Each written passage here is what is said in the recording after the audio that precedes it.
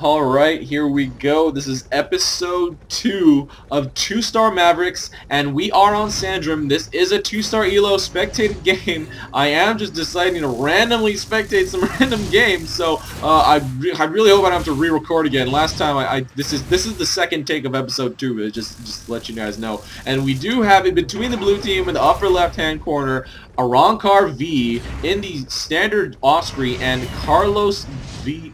I'm gonna guess that's Viat, like the double L with Spanish. It's kind of like Viat. It's like a Y sound kind of thing. Okay, but dude's gonna be Carlos from now on. Just Carlos, so it's much easier in the standard Warthog, and SgtSwifter in the standard Neo and King of CLE3. Who will thus far now just be known as King, doing a ninja with probes. Oh, you were better off just grabbing the initial creeps that are coming, that pretty much come out immediately. And I mean, I guess he is a Warthog, so he is able to delight these bulbs fairly quickly. He will grab this outpost just because no one responded to it. But if anyone responded with any quickness whatsoever, they would have been able to shut down that ninja attempt. Just because those were probes. All they have to do is hit the probe like once with any mech and they die. So that's not a good idea to do. You know, attack and trying to ninja with probes. And typically, actually, you do see an inf spam fest here at mid on Sandrim, just because this middle outpost has 4 sockets, island protected, and is a power station. Probably the most powerful outpost in any map, and we do see this outpost getting taken back by blue, got neutralized. It is sort of defended by 2 T99s, and King of CLE is coming back here with probes, but will not be able to completely retake it. There were infantry that did walk in. There are still even 3 bulbs up for blue, and now these guys go back up to blue. These T99s are going to have kind of a hard time retaking this, especially with zippers in defense. Okay, I don't think I've ever seen a bunkered zipper before. Not really sure what to say about that besides don't do it.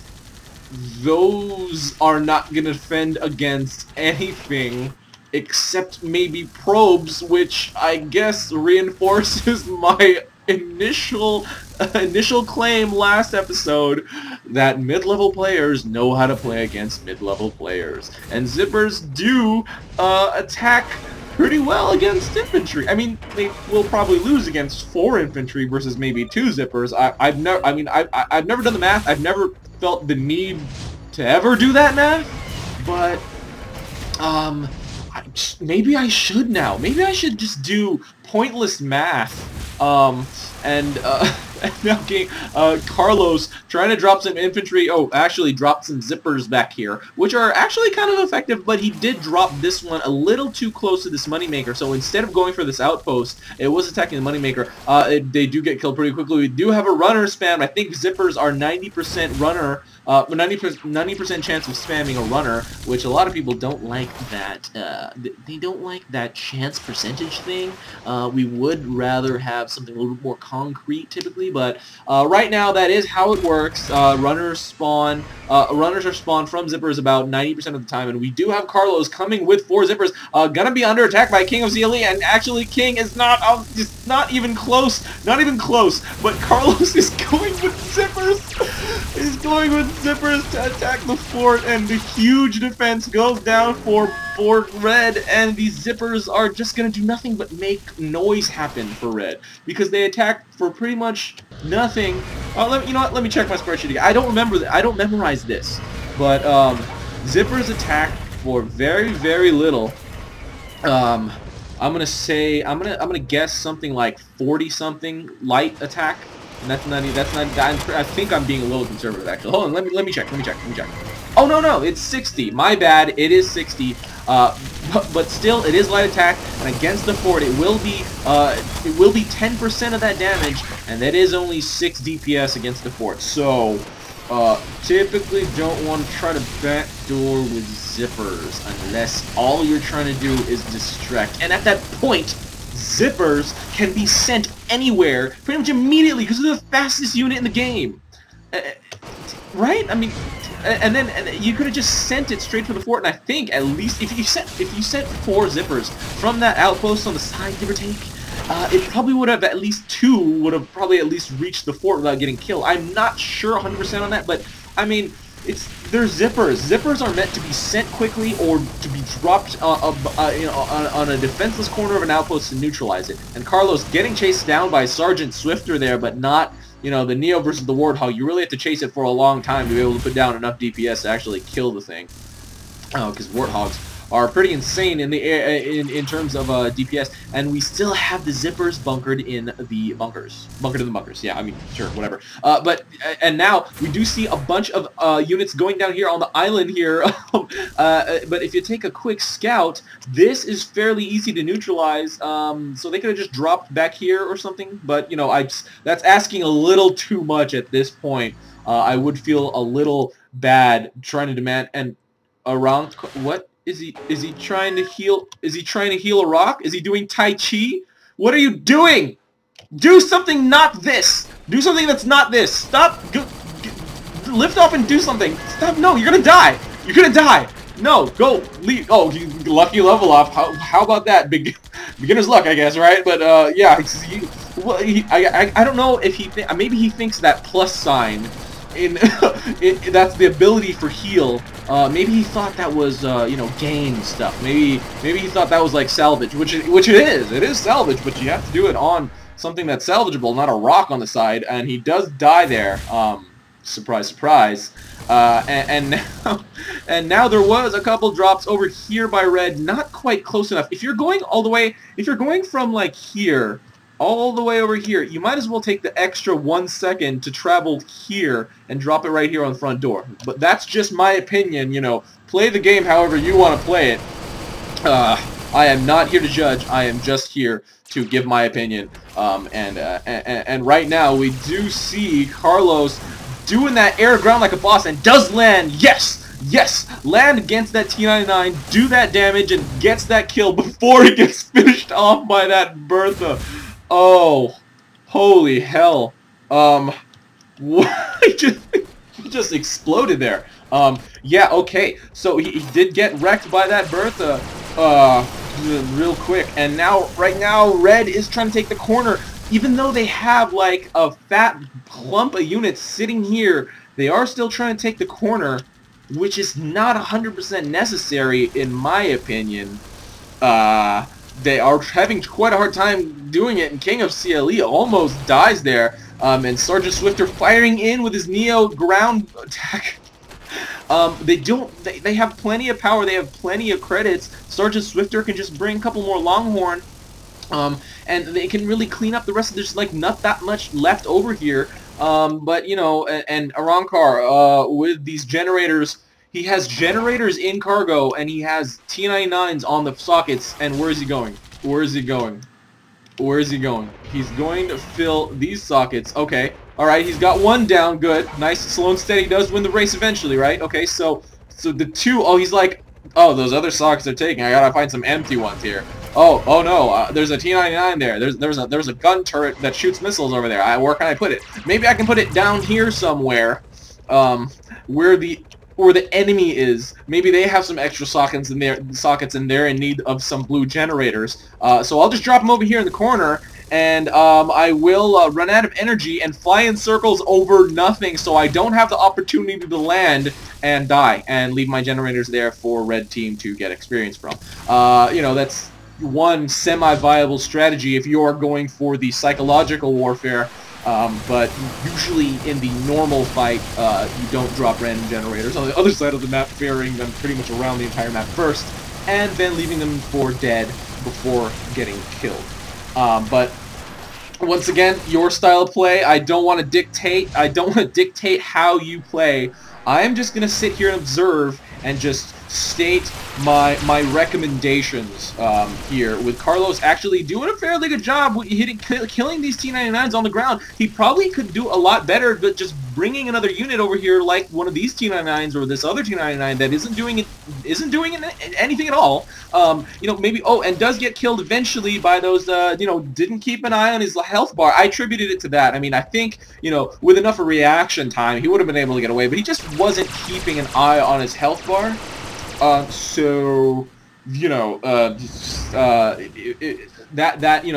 know, I guess that was kind of like map awareness thing. Like, if he saw it, he would have been able to react, I think. I have complete faith in him that time to do that. But, this time, I don't know, maybe he just, maybe he had to get the phone or something. And then he was like, hey, no, I'm playing game. Oh, you made me die. I was distracted. You know, so, I mean, you know, if he saw it, I think I'm going a little too far with this for a little too long, but there really isn't anything to talk about anymore, except, I guess, for this zipper spam. You know, bunkered zippers, one of the things that, one of the new things that I've never ever seen, again, just spectating these two, I mean, hey guys, you gotta try it, man. Looking at all those, oh, there's a 3-star elo match, oh, there's Punctronica's in it, or, oh, hey, mate, oh, there's a Stardog or Tangy, oh, hey, oh, Boomhauer and Valinor in matchmaking. Okay, yeah, those are cool, right? And you know that when you watch them, you're gonna be quite amazed, okay? But it will be the same kind of amazement that you are used to seeing high-level players play on AirMech. Right now, this is a new kind of amazement that you have never experienced before, and that is the magic of seeing these are still there, zippers and bunkers. Freaking revolutionary right there. And you know what the cool thing is? When they die, they're spawning runners, and the runners will walk back into the outpost. I mean, failsafe right there. That is the definition of a failsafe. And Red has so many units here, and King dies trying to take out this Seeker and this Hat and 2 Geminis. Literally standing here is a death trap for any mech. But with all these units that just need to move a couple inches on the map right here, and you know what? Let me go into free cam.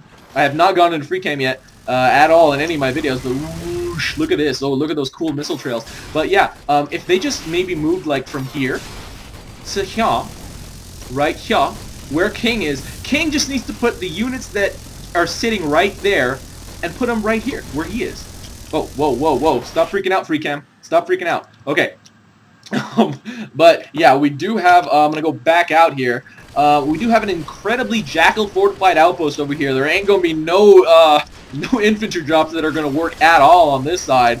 And look, Carlos is doing a pretty darn good job cleaning the rest of the units over here that Red has brought over, and SgtSwifter does evacuate one, almost gets killed by that Warthog on the way out. But, you know, with that last minute drop and turn and burn, was able to save that, and ArrancarV did get killed by Sergeant on his way to that mid.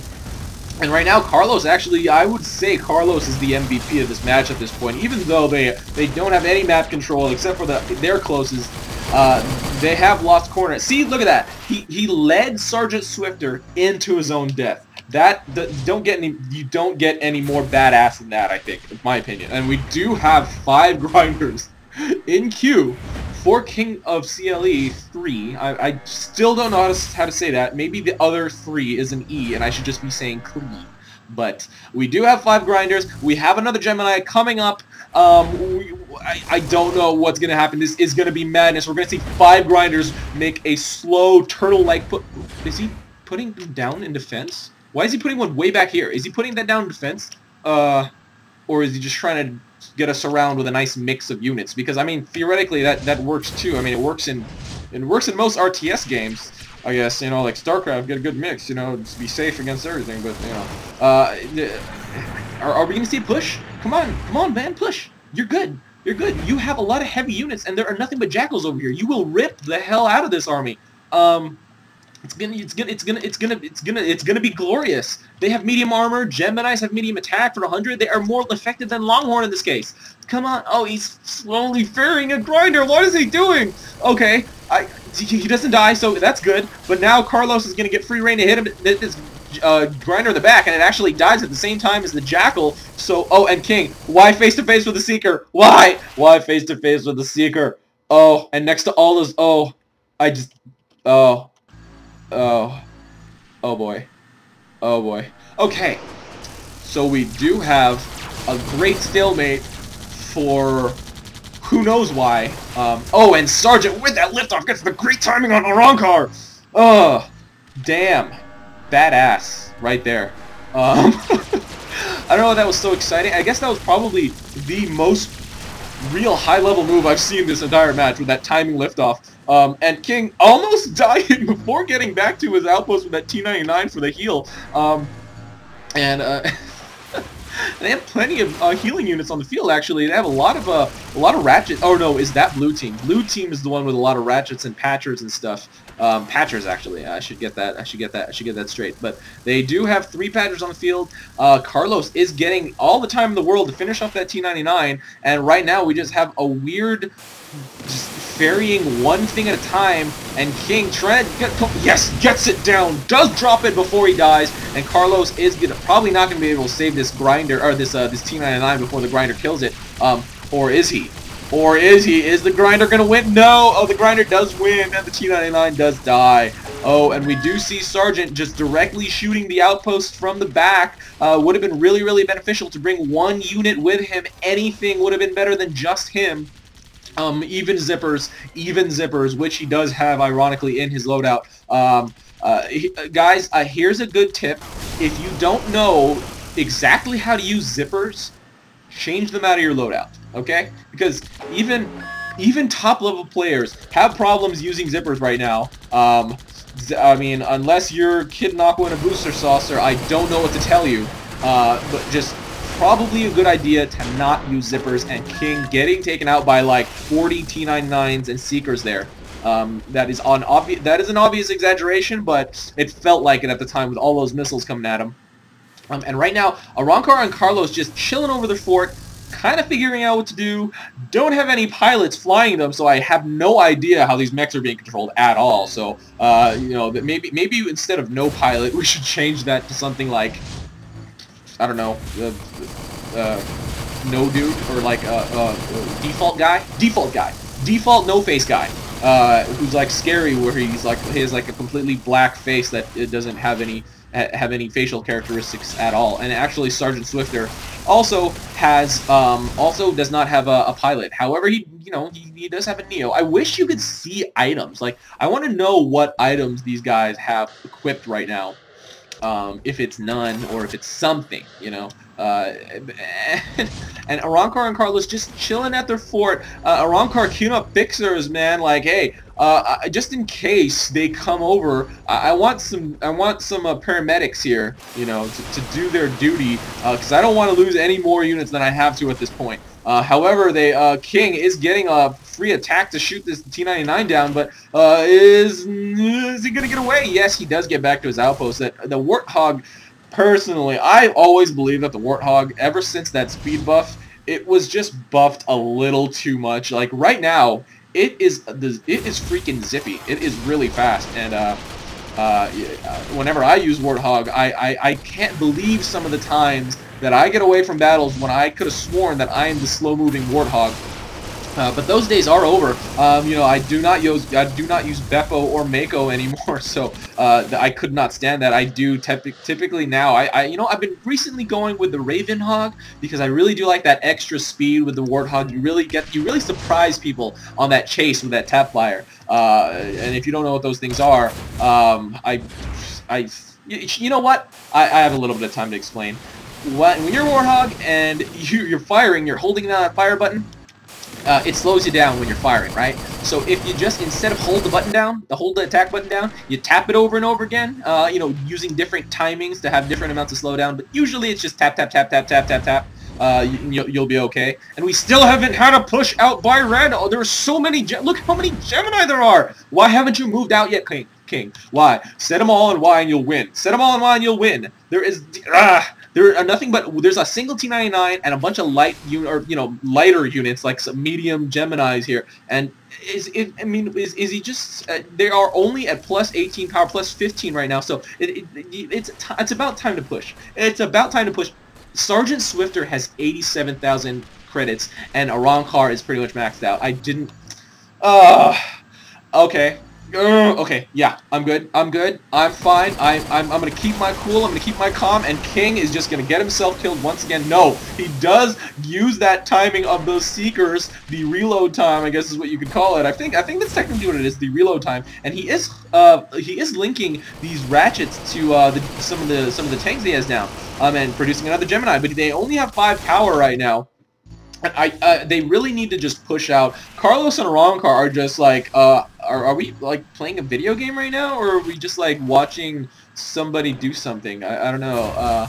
And we have a Bertha firing out in the middle of nowhere. I don't know if they can reach if it could reach this, because right now Berthas are a little, artillery in general are pretty bugged. So.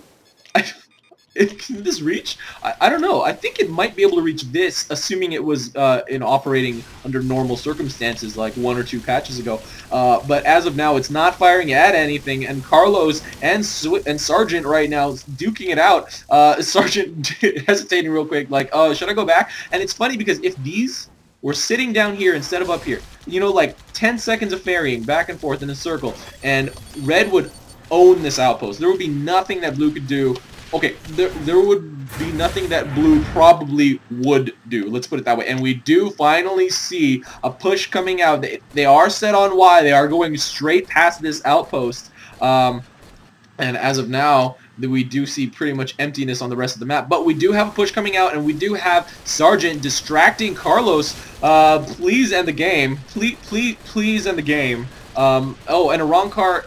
You know what? Why have I continually been talking to ArrancarV about ArrancarV like he's a real person? Because he's just an AI right now. It's Carlos that has been the MVP of this match, in my opinion. I mean, Sergeant and King have been doing a pretty good job, but, you know, they have had each other in support, and Carlos has just been trying to figure this out by himself, hanging out with his buddy with that asterisk next to his name, and I'm probably not really even aware that the asterisk meant anything. And we do have a lot of Gemini coming up now. When the looks like the train is not going to stop. And